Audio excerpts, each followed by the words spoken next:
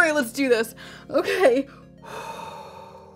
If you can't tell from my shirt and my headband, today's theme is purple. So we are going to dig deep into a fully purple palette. We're gonna do a fully bright purple eyeshadow look, and we are going to be uninhibited, unafraid, and see what the hell happens. So today, we're gonna dig into the Huda Beauty Amethyst Obsessions palette. I did pick this up around Christmas time. They did at Sephora 50% off of these little guys, and so they're normally pretty pricey for a 9 eyeshadow pretty tiny palette.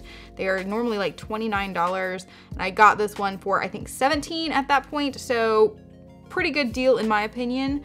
But there are a lot of gorgeous pigments. I'm personally a really huge fan of these little guys. I know some people have mixed feelings, but I'm a big fan of them.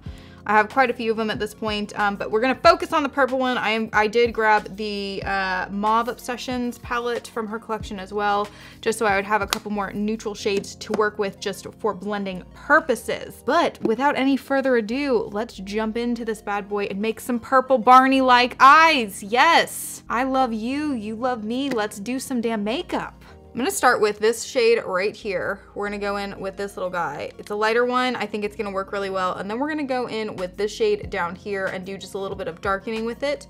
And then I'm pretty sure we're gonna do that for the outer corner, just to give us a general game plan of what our matte shades are going to look like. Now, purple is one of my favorite eyeshadow colors to do. Purple has quickly become probably my favorite color, if I'm being 100% honest. For a very long time, it was blue.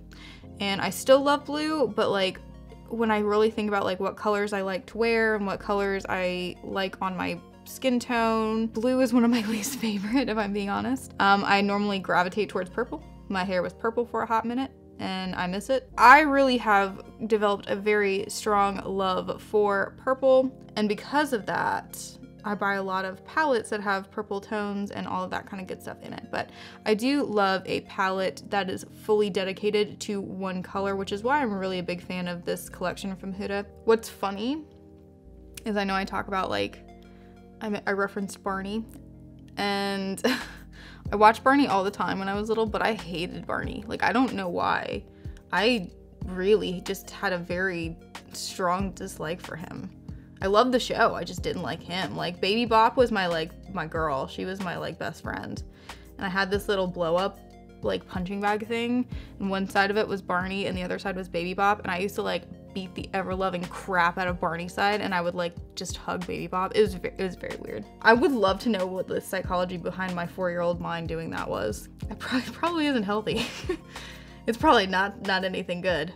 So we're getting a nice good basis for the purple, kind of clean up some of the harsh edges and make it a little bit more natural looking right now. Because if my eyes are purple, I want them to look naturally purple, obviously. That was actually the darker shade because I don't know why, I don't know what happened, but it was the darker shade, the slightly darker shade. So we're going in with the light shade now. Oh wow, that's pink, holy crap, he was pigmented. Whew, whew. I was not expecting that. This will definitely be an eye look that we go in with concealer and clean it all up, and then we do the final touches after that, because I just think it's gonna be necessary. I think when you're using a lot of, oh my God, I did it with this eye too!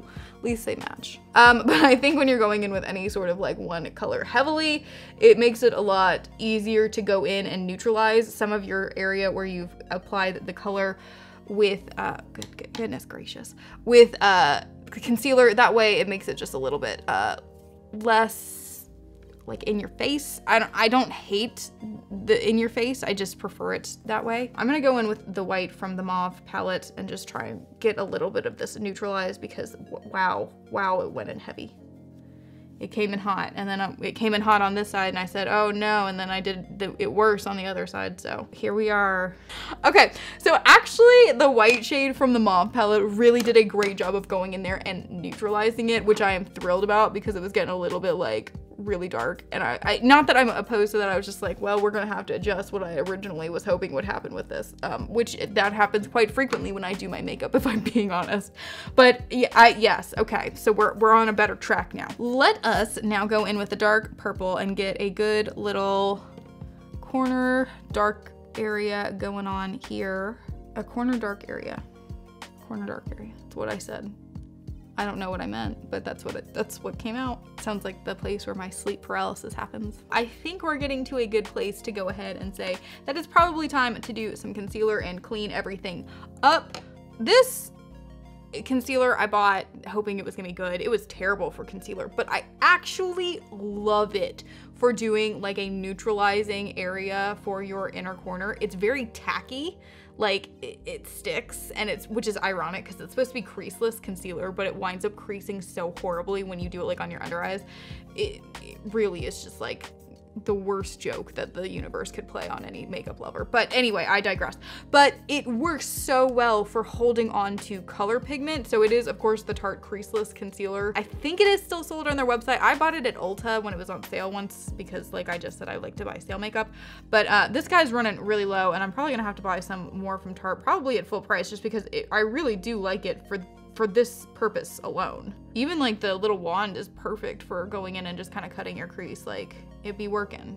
Now, I've been looking at this palette and trying to figure out what I want to do for the inner color. This one is they're all three of those shimmers are really gorgeous. And I say three shimmer. There's three mattes, there's three what I would call like demi shimmers, and then there are three like really bold, like has the big chunky glitter included in it. So I'm gonna go with one of those for this. I think I'm gonna go with the center one. This one looks just a touch light from what I'm wanting to do. I think we're gonna try the center one because I think it's actually going to play very nicely. I can't find anything ever, it's a problem. I got this idea to put poems and music together. Like songs? No, museums. Oh, right. I found it. Peep my SoundCloud. Oh, wow, yeah, I love that. Okay, really pretty. Much lighter than I thought too, which is awesome. I was like really worried it was gonna be super, super dark, and it's not, but it's not working well with the brush, so I'm gonna abandon the brush. We're gonna try it with my finger first. Well, second, because we already tried the brush, so we're gonna try it second. Oh yeah, much better. Okay, I personally hate using my finger to apply glitter shades. It's just not like, it's gross in my opinion, and now with like everybody being so paranoid about touching everything, it makes it even worse for me mentally. But that being said, I have learned that the technique is very necessary for certain glitter pigments. I will say there are some that I look at and I go like, oh, that I'm gonna have to apply that with my finger, and then I try and apply it with my finger and it just does not work. So it's kind of like a testing situation every time I do it now. Like I'm like, I think this one looks like it's probably gonna do better if I apply it with my finger, and then I try it, and if it doesn't work, then I'm like, well, let's try a brush. And so that's what you guys just witnessed there, was me like, oh, let's test it with a brush because I think this will work with a brush, and then it was like, no, it won't. Lovely. Okay, I really, really like that shade. Just an absolute ton. I'm a huge fan of it. As I was doing that, I was going, self, this looks okay, but you know what would really help is if you did some winged eyeliner. And I hate doing winged eyeliner. If you've heard me, seen me, witnessed me wear makeup ever, heard me talk about makeup or seen me do my makeup, then you just know like I absolutely don't like doing eyeliner because it always winds up screwing up my makeup. But today I'm feeling especially masochistic and reckless, so let's do it. Let's just live our lives. So here we go. We're gonna do some winged eyeliner. Actually, first I'm gonna do a highlight inner corner in a crease shade, and then we're gonna do some eyeliner. So highlight sufficiently done. It made me go, oh, that looks so pretty. Maybe I shouldn't do this, but you know what? No, I already said it, so here we go. All right, let's do some eyeliner. Now, I did see on the Tik Toks today a girl talking about how to do really good winged eyeliner. She said just go straight out and then come like just to like before the tip and then connect it this way. It makes it kind of a flat wing. I'm gonna try that because I liked the way that it looked, and I have hope that it will make me slightly better at something I'm really truly garbage at, but like let's go for it. Am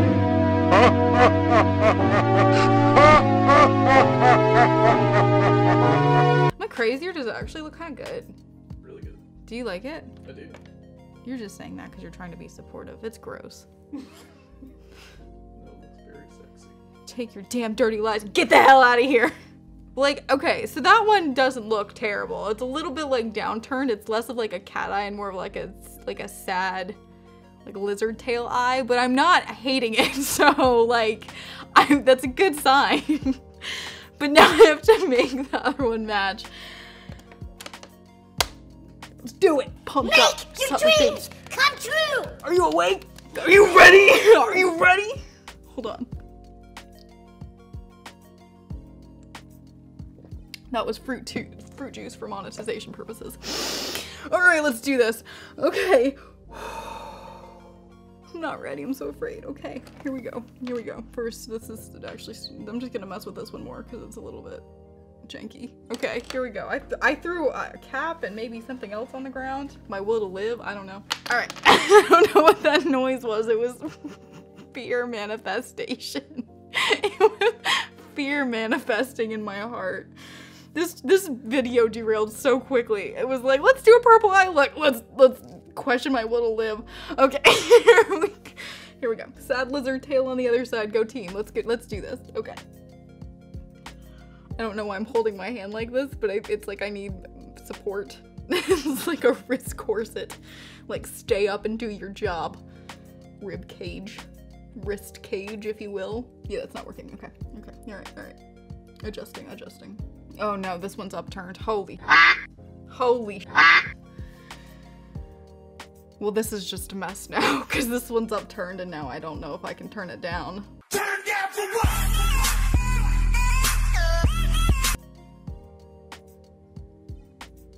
They ask you how you are, you just have to say that you're fine when you're not really fine, but you just can't get into it because they would never understand. What if I just make it a choice? Like one's like saggy and one's like up high. It's just, that's the choice. That's a terrible plan. It's a terrible plan. All right, it's fine. That's why we have concealer. All right. Sorry, sad lizard tail. You gotta perk up some. I need you to look more alive. Silly me for putting away my palette like I was somehow not gonna have to fix this. What an idiot. All right. 8 million years later, here we go. I'm actually pretty excited with how it turned out. It did cause me some emotional trauma. I am definitely changed as a person now from having decided to do that last minute. But you know what? Here we are. I made it work and I'm pretty happy with how it looks. So I hope you guys enjoyed the video. I really love purples. I just do. I love them. I think they're so much fun to play around with, but everybody's gonna have a different favorite color to work with on their eyes, and it's gonna depend on your skin tone and what you like best and what your comfortability is. So, but I just encourage you guys, I hope you you use this video as inspiration to go explore some really unique, bright colors and find something that makes you a little bit scared, but also it allows you to have a little bit of fun while you're doing your makeup, because that's what the whole point is. If you guys enjoyed the video, definitely give it a thumbs up. That means the absolute world to our channel. It helps us grow and it makes us feel nice, and we love it when you guys enjoy what we've created for you. And if you really like it, then please definitely consider joining the Dark Angel family. We love to have new amazing members join us and become a part of our little YouTube community. So if you do, then hit the subscribe button, the notification bell, so you see every time we post content, which is pretty frequently right now. And other than that, I hope you guys just have a wonderful day and stay girly with the dark twist.